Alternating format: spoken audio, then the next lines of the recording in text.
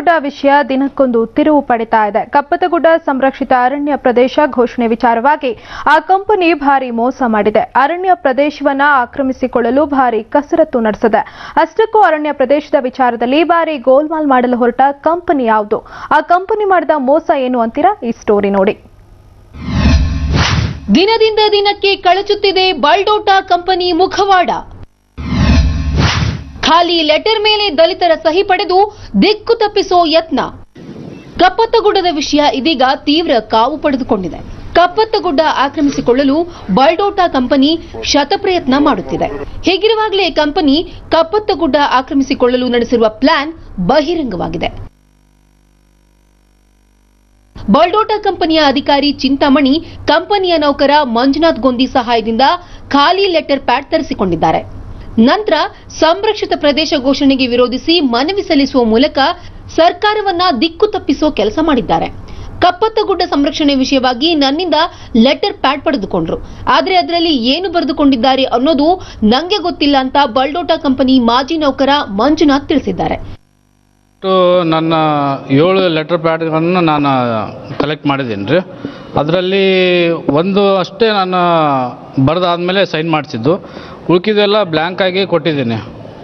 ಅದನ್ನು ಅವರು ಕಂಪ್ನಿಯವರು ಯಾವ ರೀತಿ ದುರುಪಯೋಗ ತೊಗೊಂಡಿದ್ದಾರೆ ಅದ್ರ ಬಗ್ಗೆ ನನಗೆ ಮಾಹಿತಿ ಇಲ್ಲ ರೀ. ಯಾವ ಕಂಪ್ನಿಯಲ್ಲಿ ವರ್ಕ್ ಮಾಡ್ತಿದ್ದೆ ಅವರ ಹಿರಿಯ ಅಧಿಕಾರಿ ಆದಂಥ ಚಿಂತಾಮಣಿಯವ್ರ ಹತ್ರ ನಾನು ಕೊಟ್ಟಿದ್ದೆ. ಅವರು ಇದೇ ಅಲ್ಲಿ ಕಾಯ್ದಿಟ್ಟ ಅರಣ್ಯ ಪ್ರದೇಶದಲ್ಲಿ ಅವರು SC/ST ಜಮೀನುಗಳನ್ನು SC/ST ಅವರು ಕಳೆದುಕೊಳ್ತಾ ಇದ್ದಾರೆ. ಅವರಿಗೆ ನಾವು ಒಂದು ಈ ನಿಮ್ಮ ಲೆಟರ್ ಸಂಘಟನೆ ಮುಖಾಂತರ ನೀವು ಲೆಟರ್ ತಂದು ಕೊಟ್ಟರೆ ನಾವು ಅವ್ರಿಗೆ ಅರಣ್ಯ ಅಧಿಕಾರಿಗೆ ನಾವು ಒಂದು ಲೆಟರ್ನ ಮೂವ್ ಮಾಡ್ತೀವಿ, ನಾವು ಅವರಿಗೆ ಜಮೀನುಗಳನ್ನು ವಾಪಸ್ ನಾವು ಅವರಿಗೆ ಉಳುಮೆ ಮಾಡೋಕ್ಕೆ ಕೊಡಿಸ್ತೀವಿ ಅನ್ನೋ ಒಂದು ಕಾರಣದಿಂದ ನನ್ನ ಹತ್ರ ಲೆಟರ್ ಇಸ್ಕೊಂಡು ಹೋದರು. ಅಂದಹಾಗೆ ತಮ್ಮ ಸಂಘಟನೆಗಳ ಲೆಟರ್ ಪ್ಯಾಡ್ನಿಂದಾಗಿಯೇ ಸಂರಕ್ಷಿತ ಪ್ರದೇಶ ಘೋಷಣೆಗೆ ಹಿನ್ನಡೆಯಾಗಿದೆ ಎಂಬುದು ದಲಿತ ಸಂಘಟನೆ ಮುಖಂಡರ ಅಸಮಾಧಾನಕ್ಕೆ ಕಾರಣವಾಗಿದೆ. ಹೀಗಾಗಿ ಇಂದು ತೋಂಟದಾರ್ಯ ಮಠದಲ್ಲಿ 9 ದಲಿತ ಪರ ಸಂಘಟನೆ ಮುಖಂಡರು ಸಭೆ ಸೇರಿ ಶ್ರೀಗಳೊಂದಿಗೆ ಮಾತುಕತೆ ನಡೆಸಿದ್ರು. ತಮ್ಮ ಲೆಟರ್ ದುರುಪಯೋಗಪಡಿಸಿಕೊಂಡ ಬಲ್ಡೋಟ ಕಂಪನಿ ಅಧಿಕಾರಿ ವಿರುದ್ಧ ದೂರು ದಾಖಲಿಸಲು ನಿರ್ಣಯ ಕೈಗೊಂಡರು. ಈಗಾಗಲೇ ಬಹಳಷ್ಟು ನಾಶ ಆಗಿದೆ, ಅದು ಉಳಿದಿದ್ದರೆ ಉಳಿಸ್ಕೊಳ್ಳೋಣ. ಅದಕ್ಕಾಗಿ ನಾವು ಸರ್ಕಾರದ ಮೇಲೆ ಒತ್ತಡ ತರಬೇಕು ಅನ್ನುವಾಗ ಈ ಏನು ದಲಿತ ಸಂಘಟನೆಗಳು 9 ಅವರ ನಮ್ಮ ಮಂಜುನಾಥ್ ಗೊಂದಿ ಅವ್ರಿಗೇನು ಒಂದು ಲೆಟರ್ ಹೆಡ್ ಕೊಟ್ಟ. ಅದಕ್ಕೆ ಹೇಳಿದ್ ನಾನು, ಕಾಗದ ಮಾತಾಡ್ತದೆ, ಕಾಗದ ಬಹಳ ಮುಖ್ಯ, ವ್ಯಕ್ತಿಗಳು ಮುಖ್ಯ ಅಲ್ಲ, ಕಾಗದಗಳು ಬಹಳ ಮುಖ್ಯ.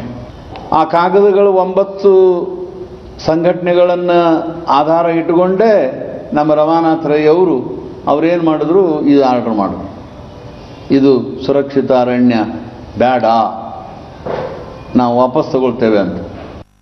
ಒಟ್ಟಾರೆ ದಿನ ದಿನಕ್ಕೂ ಬಲ್ಡೋಟ ಕಂಪನಿಯ ವಾಮಮಾರ್ಗದ ಮುಖವಾಡಗಳು ಕಳಚುತ್ತಲೇ ಇವೆ. ಈ ಮಧ್ಯೆ ಕಂಪನಿ ಅಧಿಕಾರಿಗಳ ಕೈಗೆ ಖಾಲಿ ಲೆಟರ್ ಪ್ಯಾಡ್ಗಳನ್ನ ದಲಿತ ಸಂಘಟನೆ ಮುಖಂಡರು ಹೇಗೆ ಕೊಟ್ಟರು? ಇದರ ಹಿಂದೆ ಏನಾದರೂ ಆಮಿಷವಿರಬಹುದಾ ಅಂತ ಜಿಲ್ಲೆಯ ಜನಸಾಮಾನ್ಯರು ಶಂಕೆ ವ್ಯಕ್ತಪಡಿಸಿದ್ದಾರೆ. ಕ್ಯಾಮರಾಮನ್ ಅರ್ಬಾಸ್ ಖಾನ್ ಜೊತೆ ನೂರ್ ಅಹಮದ್ ಮಕಾನದಾರ್, ಸುದ್ದಿ ಟಿವಿ, ಗದಗ. ತುಮಕೂರಿನಲ್ಲಿ ಯುವಕನ